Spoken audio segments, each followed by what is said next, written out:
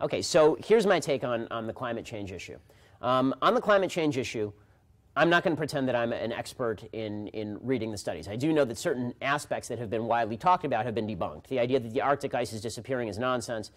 The idea that the hockey stick graph is anything remotely resembling reality. The hockey stick graph shows over the last century, and it's too short a period of time to do climate change statistics like this. It shows over the last century, century and a half, that the climate, along with carbon emissions, go like that it's a hockey stick. The problem is that's falsified data. There have been multiple problems with the measurement data as far as global warming. That's why they call it climate change now and not global warming, because the Earth basically has not been warming for the last 15 years or so. All of which is to say, if you could come up with a solution that did not hurt millions of people and plunge us back into the 1850s, then maybe we could talk about it. The problem is that nobody, even on the left, people who are the biggest anthropogenic climate change advocates, cannot tell you what we are supposed to do to stop climate change. Everything they're talking about is at the very least trimming around the edges. So if climate change is based on carbon emissions and carbon emissions have caused all this damage, then you need to dramatically scale back carbon emissions to the point that basically you stop driving cars, that you stop having coal emissions that power all of the energy in the country. Green energy is the biggest boondoggle that ever was. Solar energy is providing less than 4% of the nation's energy at this point, and we've invested billions and billions and billions of dollars into it. So until we come up with something nearly as efficient, we're going to have to make a choice. Either we're going to have to let the market come up with something as efficient as carbon-based energy, which is going to take a little while, or we are going to, if you take this problem as seriously as the left purports to take it, or you're going to have to plunge people into living standards of the third world. And by the way, even if you do that, I promise you, China's not going to stop developing its carbon emissions. The reality is that all the developing countries, environmentalism is a luxury of the rich. That's the truth. When you're in China, when you're in the third world, you don't give a damn. When you're in the third world, all you want to make sure of is that your kid doesn't die tonight. And if that means that you're lighting cow chips on fire, which is what they actually do for warmth in huge swaths of the world, and that causes significant emissions, significant carbon emissions, then you'll do it. Because, hey, if it's my kid or the temperature rises by 0.0000000000000000001 degrees Celsius over the next century because I lit this fire, fine, I don't care. And by the way, this idea that the climate has ever stopped changing is ridiculous. If there were climate change, the entire heartland of the country would become 3 times as productive in terms of crop productivity. The climate change has always been occurring, which is why Pangea. It's why the climate across the Earth has changed radically across time. There have been ice ages and there have been non-ice ages. There have been global warming periods and global cooling periods. In fact, global warming periods historically have been significantly better to humans than global cooling periods. Global cooling periods have been significantly damaging to the human population. So, so a couple of things. One, the subset of climate scientists is not all that large, so I really don't care what a doctor in biology has to say about climate change. He knows as much as I do. So it depends on what they have a doctorate in. Right? So you're right. There are a lot of climate scientists and climatologists who have said that global warming is an absolute fact and anthropogenic global warming is an absolute fact. They have very different measurements as to how large that effect is going to be. There is a broad range among climatologists, as far as I can tell, among how much the climate is going to actually change and what is the direct impact of carbon emissions on that, given the fact that for the last 15 years there has been no global warming. The single largest study of global warming that was done in Britain, it turned out a lot of the data was actually kind of falsified. So I'm not saying that it's not happening. It may be happening. I'm happy to say that it may be happening. I may even be happy to say that it's probably happening.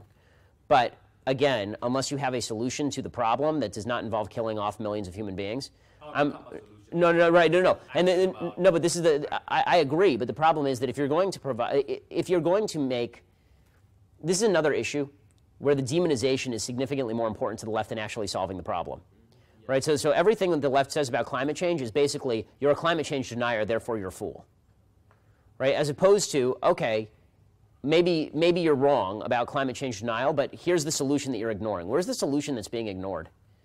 Right? I'm sorry, it's not Holocaust denial. The use of the language denier is pretty ridiculous on its face, considering that 30 years ago they were claiming there was going to be a grand ice age that was going to freeze us all to death. So, I'm willing to wait for the evidence to come in, especially given the fact that we don't have a good solution for it at this point.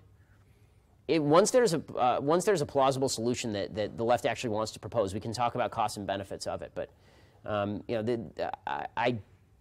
also have to, I have to understand what exactly is the real imminent threat to human life. I mean, the idea that the gradual rise of sea levels is going to kill hundreds of millions of people it's just fantasy.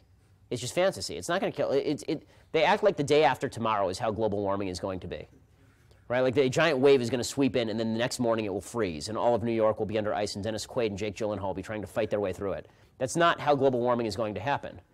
Right? Global warming is going to happen, if it does happen, the rate they say it's going to, it's supposed to happen over the course of the next 100 years. So let's say, for the sake of argument, that all of the water levels around the world rise by let's say 5 feet over the next 100 years, say 10 feet by the next 100 years, and it puts all the low-lying areas on the coast underwater, right? Which, let's say all of that happens. You think that people aren't going to just sell their homes and move? It's not like it's all going to happen at once. Like there's just a big tsunami that comes and wipes out everybody. So human beings have a way of adjusting. Human beings have a way of dealing with these things, and I have more faith in human beings to deal with the crucial move from Santa Monica to the San Fernando Valley than I do in okay, we're all going to stop using our cars, burning coal, and using electricity. That seems to me a much worse solution than, okay, I'm going to have to sell my beachfront property at a discount price. By the way, that's who it's going to hit, the people with beachfront property. It's not going to hit anybody in Indiana. You're pretty safe. It'll be all right. For definitions, right? They do this on climate change, too. Say, do you believe in climate change? Are you a climate denier? Like, no, I don't deny the climate. It exists, right? Do you believe in climate change? Well, yes. I mean, the climate changes. What are you talking about? Would you like to get more specific? Now, do you know, for example, what percentage of human activity is responsible for the rise in climate? Do you have any clue what we would have to do in order to minimize human activity so as to go back to the amounts of carbon that were being sent into the atmosphere before the industrial age? Is that something that you're willing to? How many people are you willing to let die? How many people are you willing to impoverish based on lack of carbon-based fuels? How many people are you willing to let suffer in order to do this? In the third world, by the way, because those are the people who are going to suffer if they're not using carbon-based fuels. People on the left are very fond. They have this kind of rosy picture of what it would be like to go back in time. They would still get to keep their iPhone, but they'd go back in time. If they really want to go back in time, there is a time machine on this planet. It's called an airplane. All you have to do is fly to the third world, and you just went back about 70 years in time, right? And the fact is they don't want to live with that. So you're allowed to give them these kind of minor victories where you say, oh, yeah, sure, climate change. But then you hone in, right? Because they feel like they're on their home turf, and then you flip it on them, and it's a really fun. Meanwhile, I don't know if you saw this story. Apparently Bill Gates, the richest man on earth, literally the richest man on earth, came out for socialism today. He did an interview in The Atlantic, and he talked about how socialism was a grand and wonderful thing. This did not cause him to give up 50 of his $100 billion or cause him to start handing out his money on street corners, but he says that socialism is a wonderful thing. It is amazing how many people who are experts in one field are complete idiots in another. This is the beauty of capitalism, folks. It can take otherwise useless people like Bill Gates and make them multi-gajillionaires because they actually invent products that we like to use. Because obviously Bill Gates has no clue how the world works, but we can still make a useful person of him and make a very wealthy person of him. Here is what Bill Gates said over the weekend. And I think it is amazing how many one-percenters, people who are at the very top of the spending spectrum, are people who are willing to come out in favor of socialism and redistribution of wealth. Here's what Bill Gates said. He said, quote, "There's no fortune to be made in green energy. Even if you have a new energy source that costs the same as today's and emits no carbon dioxide, it will be uncertain compared with what's tried and true and already operating at unbelievable scale and has gotten through all the regulatory problems. Without a substantial carbon tax, there's no incentive for innovators or plant buyers to switch."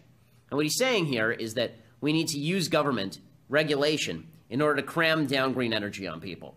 We can't just let the market take care of it, even though the market always goes for the most efficient energy source. No, we have to let government cram down on people. And I think that it's worthwhile just taking a minute to explain why this is wrong in the environmental setting and then why it's wrong generally. Because there are too many people who are buying into the Bernie Sanders notions. I'm sure people who are watching or listening, you have friends, family members, you shouldn't have friends, but family members who believe in Bernie Sanders. If you have a friend who believes in Bernie Sanders, you shouldn't be friends with this person because this person, number one, is not intelligent, and number two, believes in something that's actually tremendously evil because Bernie Sanders has, of course, stood up for Fidel Castro, among others. But there is this concept out there that only government can make the environment better, which is idiotic because, after all, the worst polluting country in the world right now is China, which is no shortage of government. Now, what people normally use to talk about why the environment is better is they talk about CAFE standards. This would be the corporate average fuel economy standard, that the government has increased the standard for production of cars. They have to produce more fuel-efficient cars. What people forget is the reason the government had to do that in the first place is because government subsidized gas and oil. Government made it cheap so that people would buy cars in the first place. And then, because gas was cheap, they had to create another program to mandate that the car manufacturers not take advantage of the cheap gas, but they make really fuel-efficient gas. Now, there's a very easy way to solve the problem of non-fuel efficiency, and that is let gas go to its normal price. If gas is at its normal price, then scarcity means the prices go up, and then people will want more fuel-efficient cars to save money. But according to Bill Gates, this is just no good. And Bill Gates wants a carbon tax. He wants to tax everything out of existence. Andrew Klavan, I thought, had an amazing point on his podcast the other day. I mean, you know Andrew, he's a dunderhead on a lot of things, but on this he was exactly right. And that is that Drew said, he was talking about this, it was really wonderful. And if you haven't listened to Drew's podcast, seriously, it's a fantastic podcast, folks. You should click out of this when you're done, and you should tune on over to Drew's podcast, which I download every day and enjoy immensely. It's really a lot of fun. It's about as different from a show from this one as you could get. This one's very topical and newsy, and Drew's is much more philosophical, but it's very deep. And one of the things he said that if you watch the movie Avatar and you see all of the beautiful lights and the swirly things and the flying creatures and all that, we have that. It's called oil, right? That's what makes things go, right? Oil makes all of these magical things happen. Bill Gates wants to wipe oil out in order to make the environment better, which is just foolishness of the highest order, again, considering that people would prefer to live not in massive poverty. And then Bill Gates continued, he said, since World War II, U.S. government R&D, research and development, has defined the state of the art in almost every area. Okay, the idea that U.S. government R&D has defined the standard in every area is just beyond absurd. R&D in the government sector has really lagged in most areas, is the truth. I mean, if you look at, aside from the development of military technology, all of the good developments in computer technology are taking place in the private sector, not on behalf of the government. He says the private sector is in general inept. This is Bill Gates talking, the guy who invented Microsoft, right? The private sector is in general inept. This $100 billion Bill Gates. The climate problem has to be solved in the rich countries. China and the U.S. and Europe have to solve carbon dioxide emissions, and when they do, hopefully they'll make it cheap enough for everyone else. Well, I have another solution that Bill Gates might like, and that is we could all just become poor again. We could be extremely poor, and we could die at 30, and we could have no carbon-based fuels, and life could suck dramatically, but at least the world wouldn't be getting warmer. Okay, John writes, my family leans left and often spouts statistics that 97% of scientists believe in climate change. The only basic argument I have heard from conservatives is that there is no evidence for climate change or that it is too limited. If the argument is we are not 100% sure climate change is happening, wouldn't it still be prudent to err on the side of caution and take necessary steps just in case? Can you give a more detailed defense of your position? Okay, so there's a great article at Daily Wire. You can search for it. It was written by a climate scientist debunking all of the various myths about climate change. Here's the short answer to your question. Number one, 97% of scientists do not agree with certainty that the world is going to warm to the point where it's actually dangerous. Plus, 97% of scientists includes people who have nothing to do with climate. I mean, you ask my wife, she's a scientist, she's a doctor. Does she know anything about climatology? No, she doesn't know anything. She's a family physician. Okay, so scientists are not all in the same field. Number two, there's one thing we agree on. There's something called a greenhouse effect. That exists, okay? If you put carbon into the atmosphere, it warms the Earth. No question. The question is, how much does it warm the Earth? Does the Earth have patterns that cool it? Meaning they've been saying now that the oceans might be absorbing some of the emissions, so that's preventing all of this from happening. How much does it matter? How much of this is due to natural weather patterns? What level is sophisticated? What level is certainly attributable to human behavior? And most of all, even if you wanted to reverse this, what would it take? The problem is that when you say, wouldn't it be better to err on the side of caution? Well, when you're talking about doing away with fossil fuels, which power pretty much everything, when you're talking about going back to 1850 standards of living, complete with 1850 lengths of life and all of the rest of it, no, I'm not willing to bet on that, especially when, everybody talks about the end. It's not the end of the world, okay? If cities have to move, cities have to move. I mean, the fact is that Venice has been obviously sinking for the last couple of hundred years, more than that, a couple of thousand years. So, that happens. I'm not willing to sacrifice the well-being of all of Western civilization on the 50-50 bet that the waters are going to rise a foot. I'm just not willing to